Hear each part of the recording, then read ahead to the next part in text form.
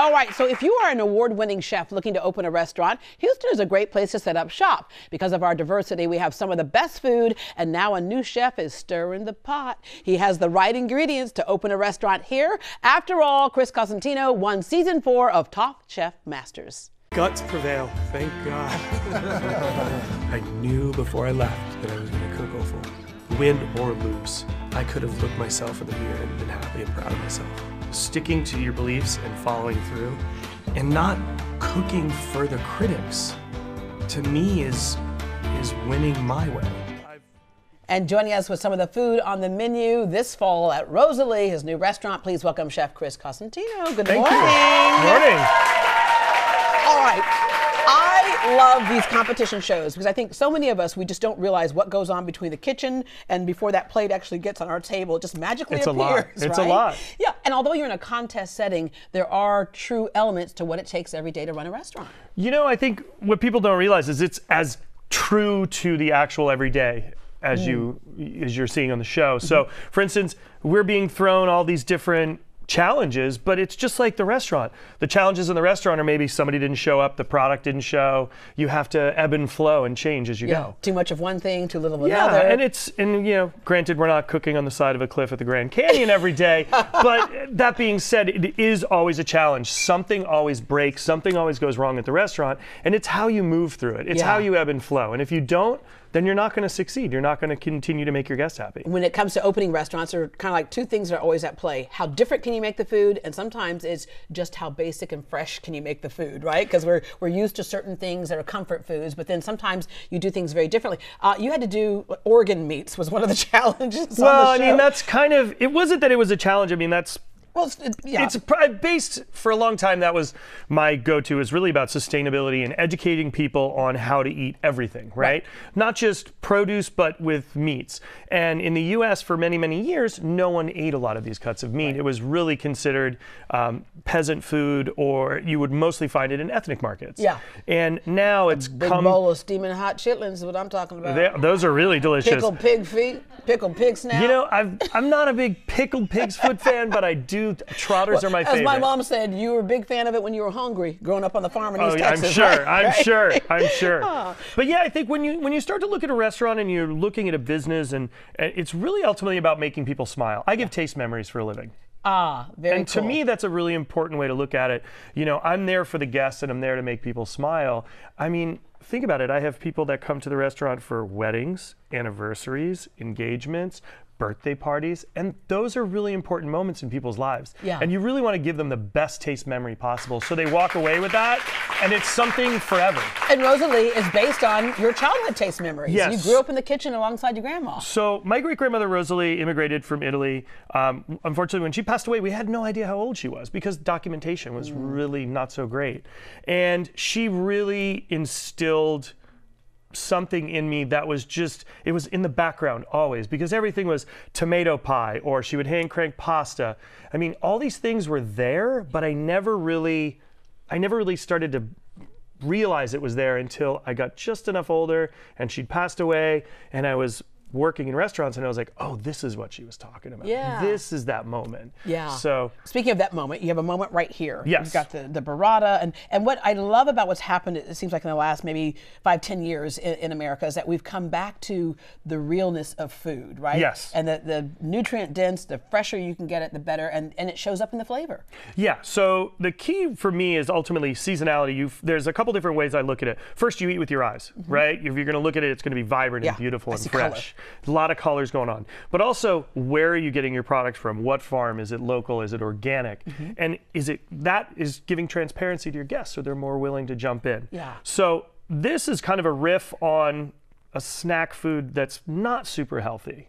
So I like to call this Taste the Rainbow. So everybody knows what Skittles are. And the commercial platform was Taste the Rainbow. This looks very healthy compared to Skittles. It does, but it does look like Skittles. So it's all those different vibrant colors that you would see, those little round, but these are all summer fruits, right? Cape gooseberries, you have multiple different varieties of cherry tomatoes in different colors, blueberries and grapes. They're all fruit. Tomato falls. Taste that. I've never tasted that before. They look like a tomatillo when you get them. They have a little skin on the outside. They're tart and sweet at the same time. an orange, but a little tangerine or something. Super delicious. Yeah, oh, that's good. So it's going to be a nice counterpoint to the rich burrata. So burrata is beautifully pulled mozzarella, but inside you have the stracciatella, that pulled, really loose, delicious mozzarella. Yes, very creamy like. Okay, exactly. You ready to go? So what I have here is just a very simple basil pesto. So we're going to put this down, and the key here is I want it to emulate grass. Ah, okay. Okay. And I'm going to stick my fork in there and just taste that real quick. Oh, gosh. Okay. I told him before the show, I said, when food is really good, it makes me dance. So here's that burrata. You can see it's nice and soft. Right. Okay. Now there's burrata was just something that we grew up with, kind of the hard mozzarella cheese, Correct. Right? And so this is something different. This is very different than your traditional mozzarella. One of the fun things that we're going to be doing at Rosalie is we're actually going to be pulling mozzarella to order. Oh, that'd be cool. So you're going to get warm mozzarella at the table. Okay. Oh, that sounds good. So now there's our cloud, right? So there's the grass, that's the ground, and there's your cloud. And I'm going to cut that open so you can see the inside. There's that nice creamy center. So. Wow, there's a lot of, I hear a lot of hungry people. Are you guys starving out there? They left the house today without eating breakfast. Did anybody have breakfast this morning? Remember, breakfast is the most important meal of the day. That's right. And my breakfast is going to be some burrata. So we're going to add a little blueberries, and I've got some grapes here. And this is cool because burrata, we've seen more and more of it today, but the whole thing is what kind of twist do you put on it. So it's kind of like a blank palette, if you will, or a blank canvas for you to do your skill on it. Yeah, and I think it's really ultimately about letting the product shine for itself, because I don't want to go too crazy. And everything's going to sing. So I have in here all those different pretty, so now that's starting to look like a bag of Skittles, right? Right. You're not one of those prima donnas Skittles that only wants one color, right? No, give me Okay, variety. just making sure, because you know they say all those famous folks, all they want is one color. The monochromatic type of Yeah, thing? they're like, I just want green grapes. I'm dressed monochromatically, but I really want some color in my food. Just a really beautiful red wine vinegar. You can smell that. It's really, really fresh. It smells like a really wonderful Pinot Noir. Yeah, it does. Okay, really.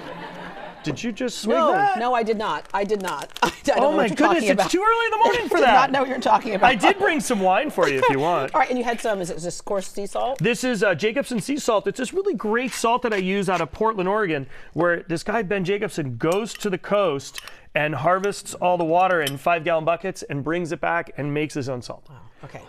Okay. And it makes a difference, doesn't it? It makes a huge difference. So now I'm just going to start putting the rainbow over the cloud. Get out of there! So good. There Am I you ready? go. Can I go in? You can go in. Okay, and as I go in, I just want to say, years ago, when you said, when I grow up, I want to be, people would say like nurse, doctor, teacher, firefighter, whatever, police officer. Today, you got more and more kids, and I think in part because of all of the shows that say, when I grow up, I want to be a chef. You have ADHD and dyslexia. Welcome to the club. So this kind of works for you. It does. I think learning to harness your disabilities, I like to tell kids that it's actually a superpower. You know, everybody, all kids right now are really into Marvel and they're really into watching Spider-Man and all that. And I think when you can really look at your what most people consider a disability and turn it into an ability. Right. Right? Or focus on your abilities as opposed to the disabilities. I'm not going to be a gymnast, right? This is not going to be the thing I'm going to do. Exactly. Ever. But you know, having ADD, it teaches us to focus on many things, not just one thing. So that allowed me as a young cook to work circles around other cooks because I could, in my head, I would click from thing to thing to thing to thing, thing to thing to thing to thing. And you're managing a kitchen in the heat of the moment. If you can't manage everybody, and when you walk into a restaurant and you're seeing it super busy, and the tickets, you hear the guy expediting or the gal expediting, and you see the tickets coming and the food coming out, that is managing chaos, which is ultimately what ADD is. Yeah, I love watching it. I love watching it. Okay, so we'll wrap up with Rosalie's coming this fall. What can we expect?